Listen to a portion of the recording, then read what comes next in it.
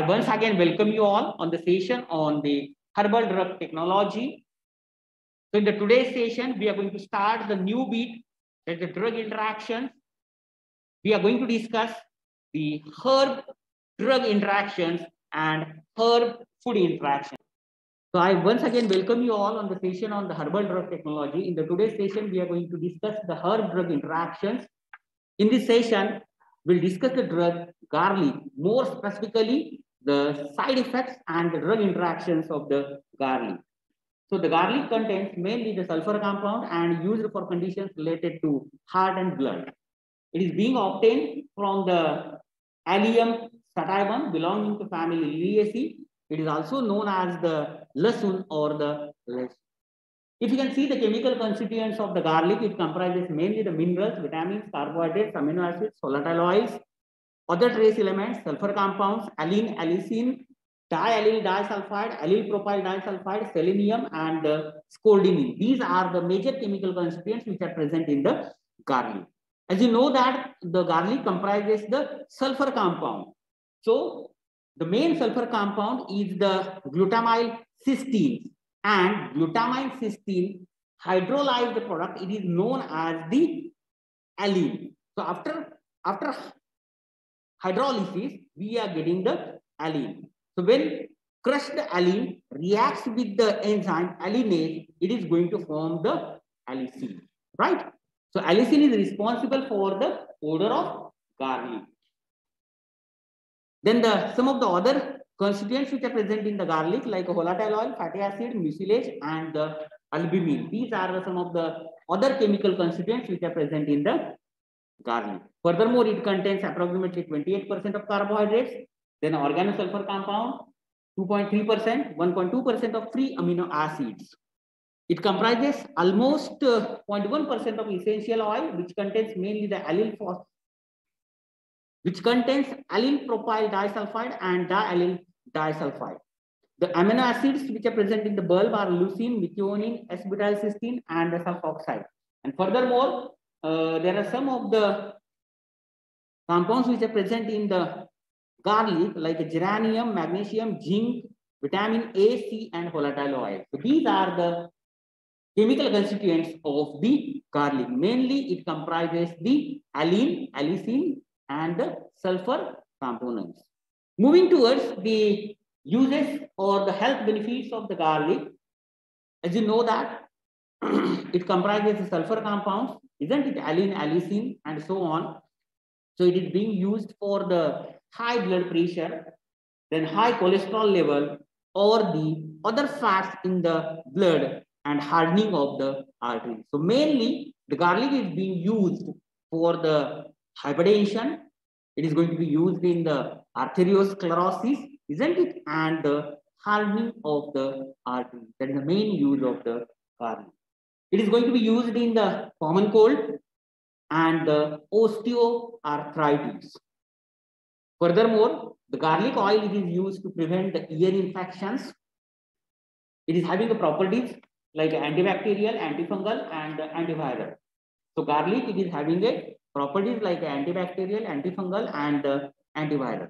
The main uses of garlic are, it is being used in the endometriosis, arteriosclerosis, then the diabetes, hyperlipidemia, in the hypertension, non-alcoholic fatty liver diseases, periodontitis, then stomach cancer, and digestive tract infection. So these are some of the uses of the garlic. Furthermore, the garlic, it is low in calories and rich in the vitamin C, vitamin B6, and manganese. So it is one of the source of the nutraceutical for the certain vitamins. The garlic supplements helps to prevent and reduce the severity of common illness like a flu and common cold. Then high doses of garlic appear to reduce the blood pressure, so it is going to act as a antihypertensive. Garlic supplements seems to reduce the total and low density cholesterol, particularly in those who have the high cholesterol. Garlic may help to improve the blood flow, which could prevent the erectile dysfunction. So it might be useful in the erectile dysfunction like a ginseng.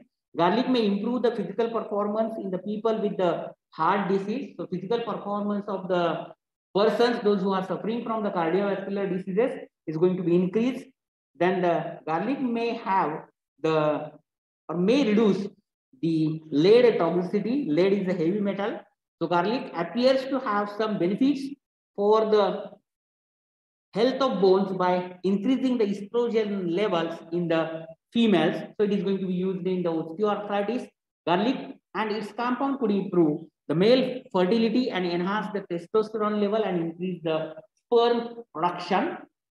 Then garlic is a good source of antioxidant and may improve the sexual health and fertility. And furthermore, the garlic contains the antioxidant that protect the cells damage and aging, and it may reduce the risk of Alzheimer's disease and dementia. So these are some of the uses and health benefits of the garlic. So moving towards the dosage, so whole garlic clove 2 to 4 grams per day, or dried garlic 600 to 900 milligram daily. Moving towards the side effects of the garlic. No doubt, the garlic is going to be used for various diseases and disorders. It might be used in the cardiovascular diseases. It may be used in the erectile dysfunction. It may be used as an antioxidant and so on.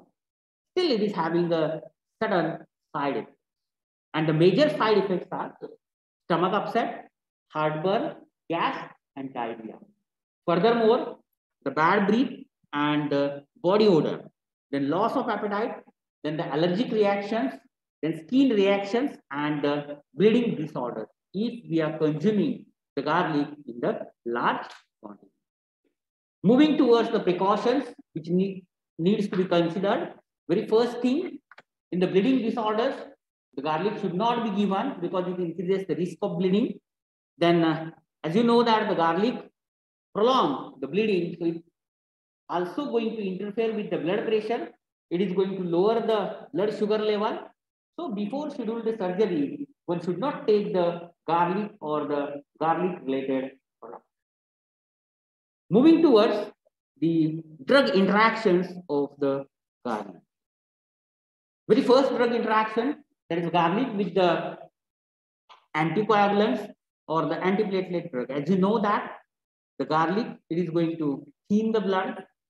Anticoagulants or the antiplatelet drug, also they are going to thin the blood. So when we are combining the garlic with these drugs, might lead to the chance of bruising or the bleeding. So one should not combine the garlic with the such types of drugs. For example, warfarin and aspirin.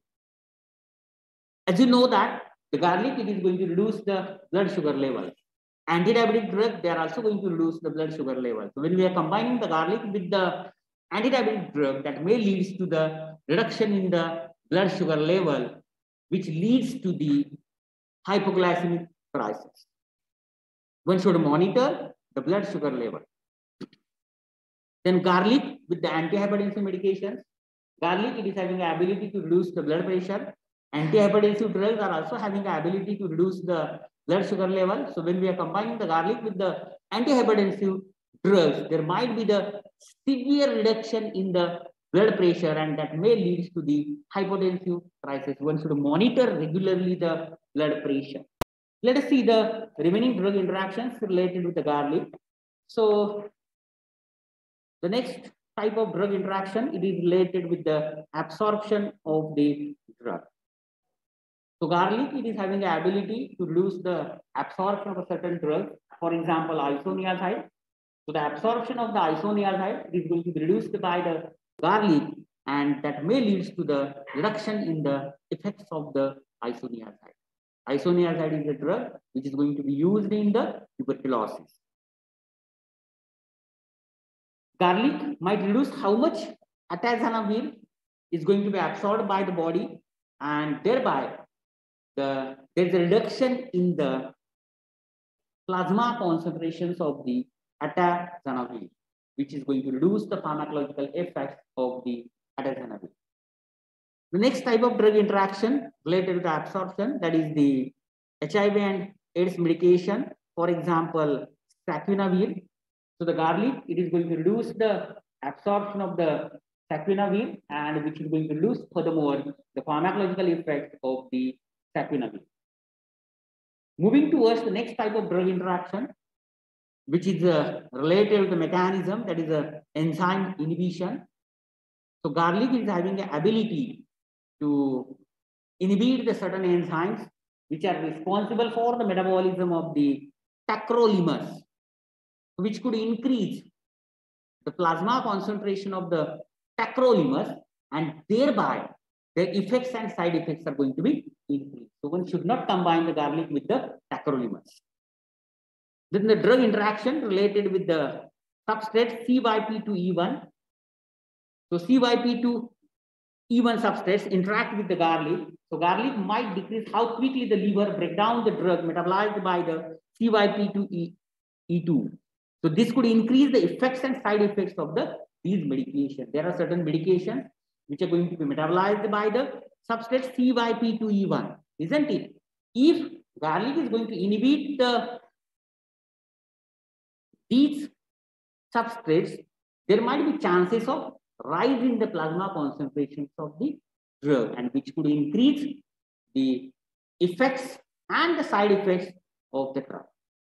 Furthermore, the CYP3A4 substrates interact with the garlic. So the garlic might decrease how quickly the liver break down the drug metabolized by CYP3A4. So this could increase the effects and side effects of these medications.